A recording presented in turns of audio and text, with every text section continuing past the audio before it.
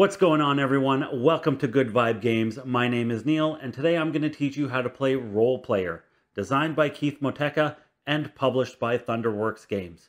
So, let's dive right into it.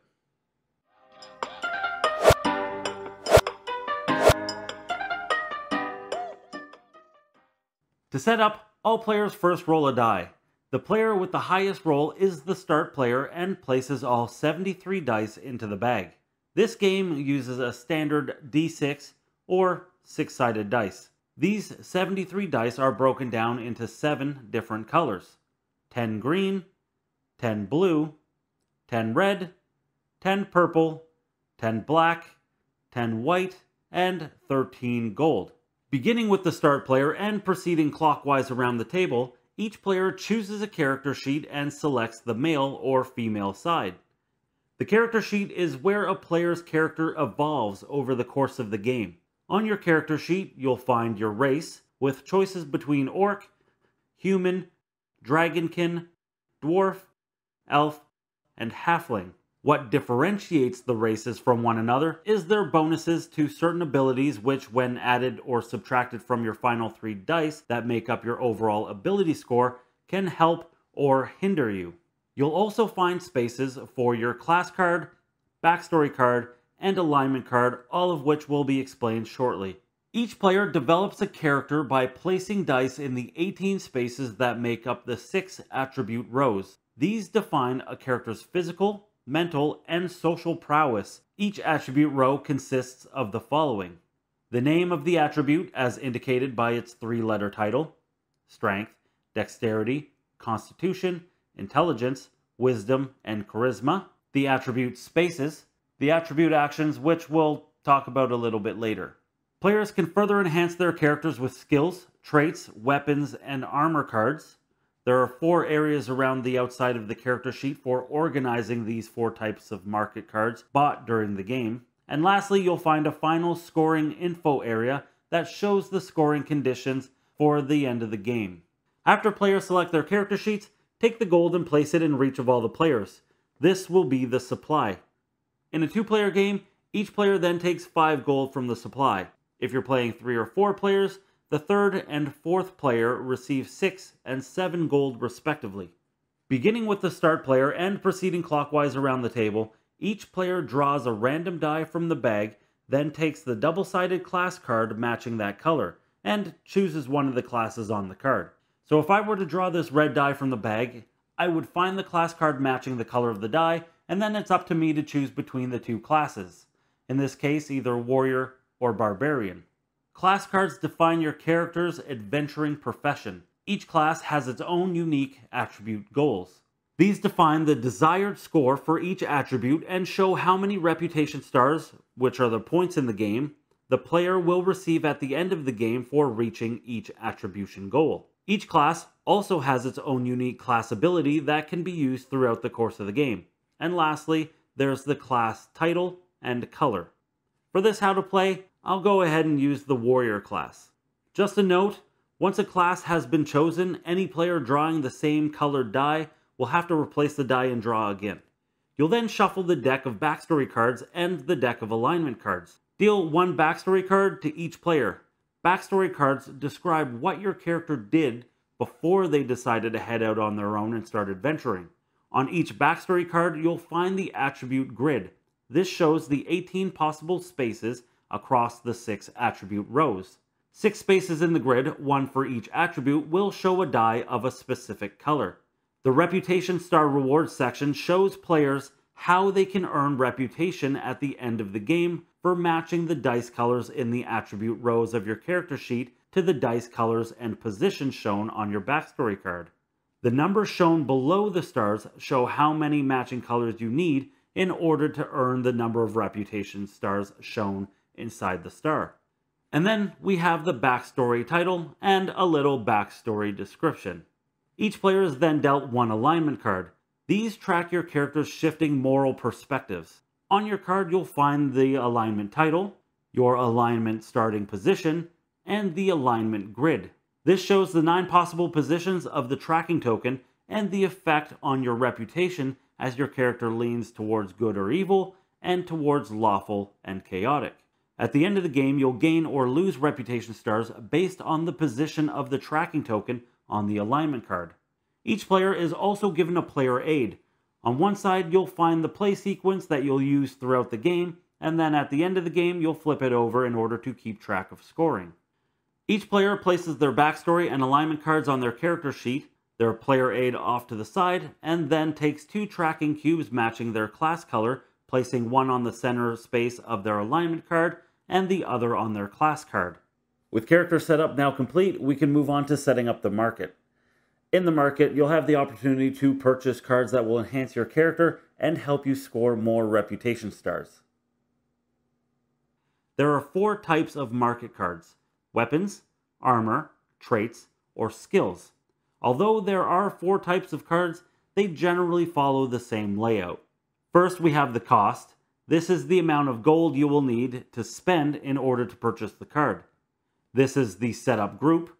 This is used to configure the market deck during setup. You'll see what I mean in just a second.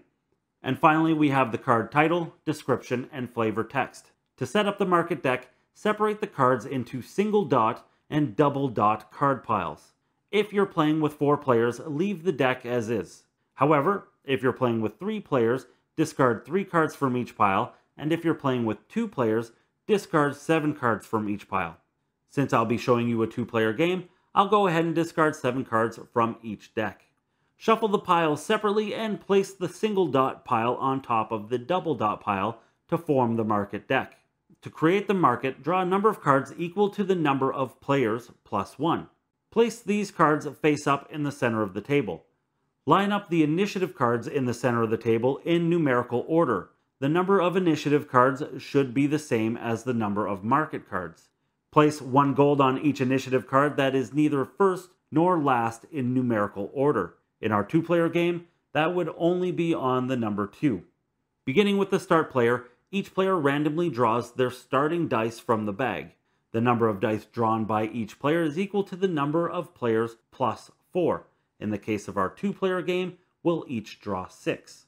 Each player will now roll their starting dice and arrange them on their character sheet in the spaces of their attribute rows. When doing so, players must follow these guidelines. For each gold die that you draw, you immediately gain 2 gold.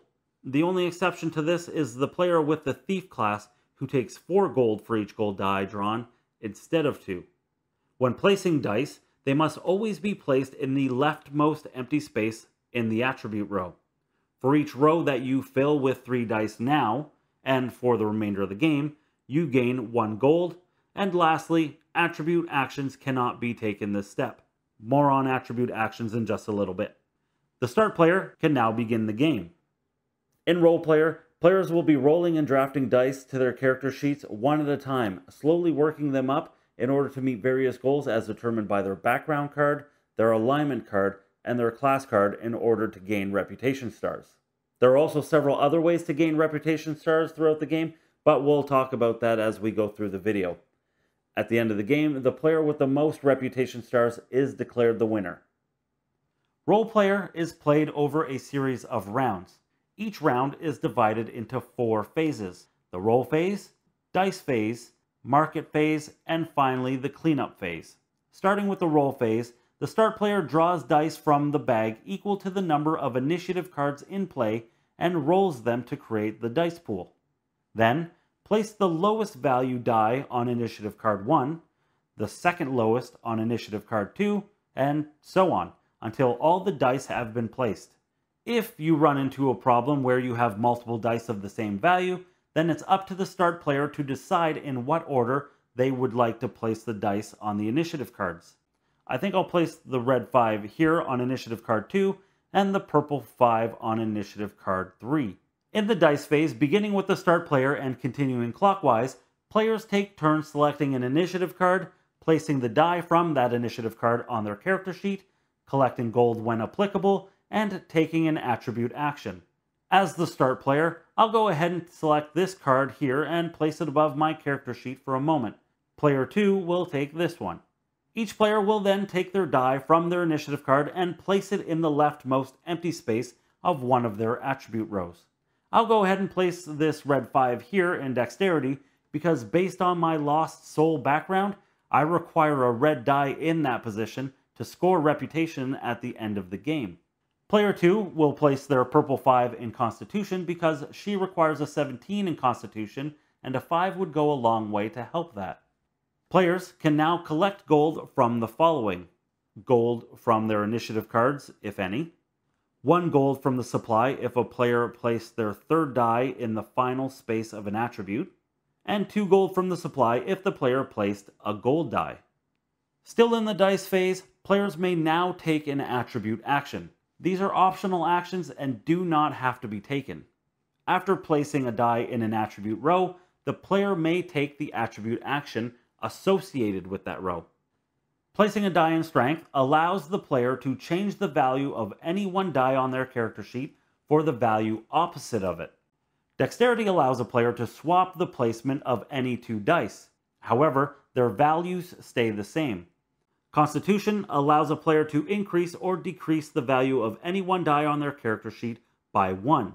However, a 6 cannot become a 1, and a 1 cannot become a 6. Placing a die in Intelligence allows a player to select any one die from their character sheet to re-roll it. After the die is re-rolled, the player may choose to keep the new value or switch back to the original value. Whatever the choice, the player must now place the die in its original space on the character sheet. Wisdom allows players to change their alignment by moving the tracking token on the alignment card 1 space up, down, left, or right.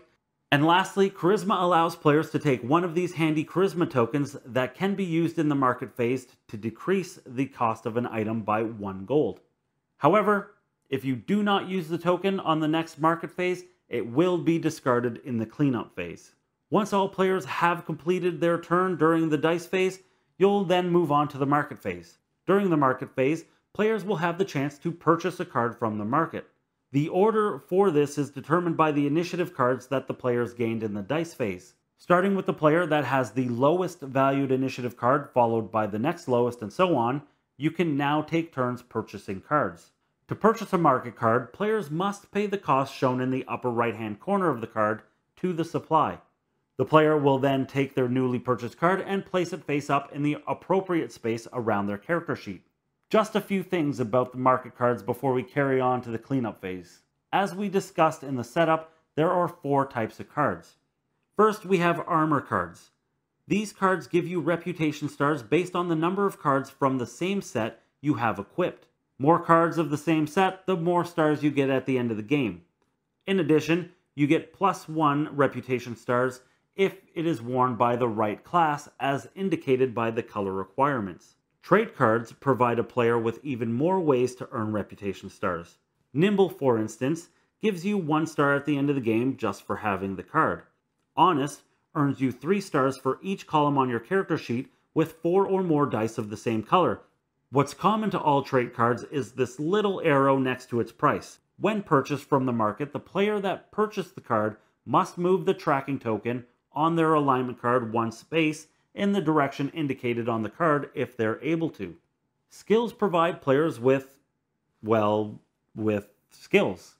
Players may use skills in the same turn that they're purchased. To use a skill, a player moves the tracking token on the player's alignment card in the direction indicated by the arrow on the card. Then, if the player chooses, they can use the skill. Lastly, the player exhausts the skill they just used by turning it sideways. If their player is unable to move their tracking token due to its position on the alignment card, then the skill cannot be used. Skill cards can be used at any time, unless the description of the card says otherwise, and each player may refresh only 1 skill per round, and this only happens during the cleanup phase. Before we move on to weapon cards, just know that there is no limit to the number of armor, trait, or skill cards that a player can have.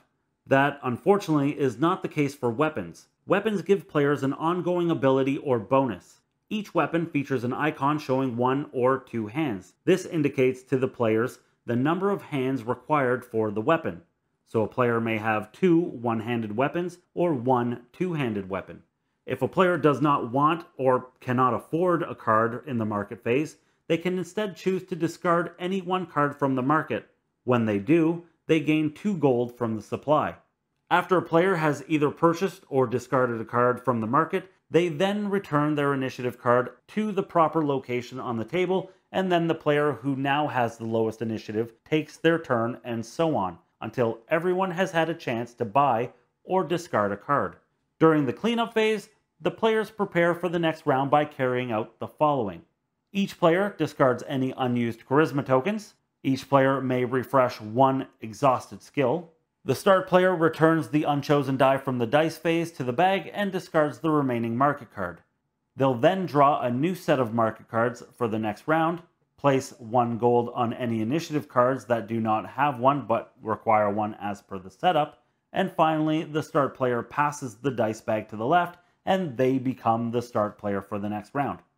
The game ends at the end of the round in which all the players have filled every attribute row on their character sheets. Players then move on to final scoring. I'll only be running through the final scoring for the first player, so let's just see what we've got. First thing we will score is our attribute goals. If we take a look here at our warrior class card that we got at the beginning of the game, you can see the attribute requirements. 18 for strength, 16 or 17 for dexterity, and so on.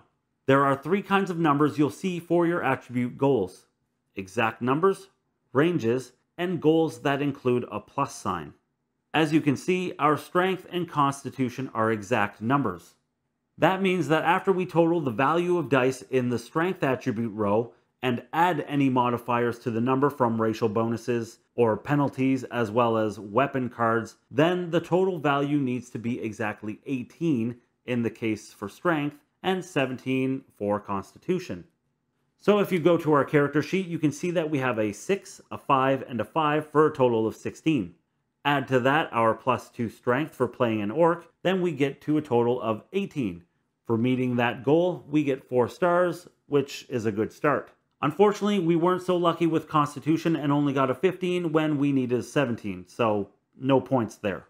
Our dexterity is a range. That just means that as long as your attribute row totals a number in that range, you get the reputation stars. In the case of dexterity, we need 16 or 17. Luckily, we've got a total of 16 here, so we get those 2 stars. As for goals that have a plus sign, that just indicates to the player that it has to be equal to or higher than that number. For our intelligence, wisdom, and charisma, we just need a 14 or higher. Now, I certainly don't meet the requirements with my intelligence of 9, but that's okay. We'll come back to that shortly. Wisdom, we've got it exactly with 15, but we could have scored it if it were higher than that. And for charisma, we've got a 13, missing the threshold to score that star by just 1. Next, we'll score our class color dice.